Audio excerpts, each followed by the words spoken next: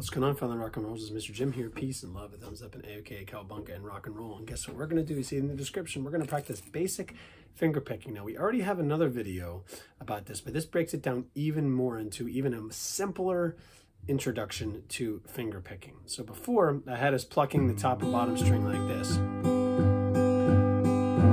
Right, which is awesome. This is a G chord, top and bottom string of the 3rd fret. You hold down, just pluck the top and the bottom string like that, and then we would held at E minor and did sort of the same thing. Pluck the top and bottom string while holding the 2nd and 3rd strings from the top on the 2nd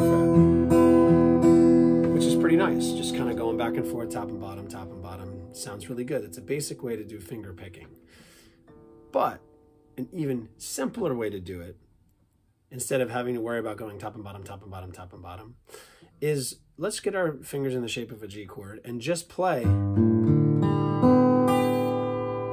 each note of that chord individually, one by one.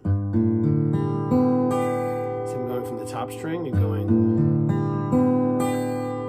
and that's a basic way of finger picking, feeling all of the notes, all of the strings fingers. Sounds really nice. Now let's change it to an E minor. Right?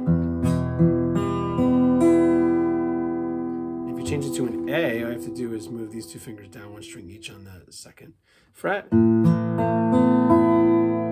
start from the A string and go all the way down.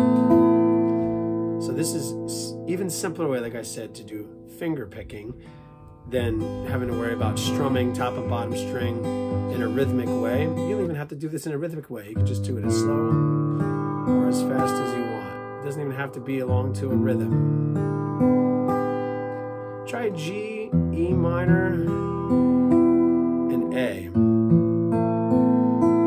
Those are the 3 simplest chords if you do the variation of the G that we like to do here, holding the top and bottom strings down on the 3rd fret. So have fun with that, and remember, it doesn't have to be fast, it doesn't have to even be to a rhythm. You just feel the strings against your fingers, one by one, really nice and slow.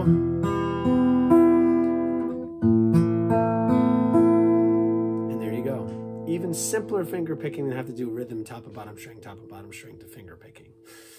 It's basically, finger picking is using your fingers as the pick instead of using this like we do when we strum. Use your fingers as the pick,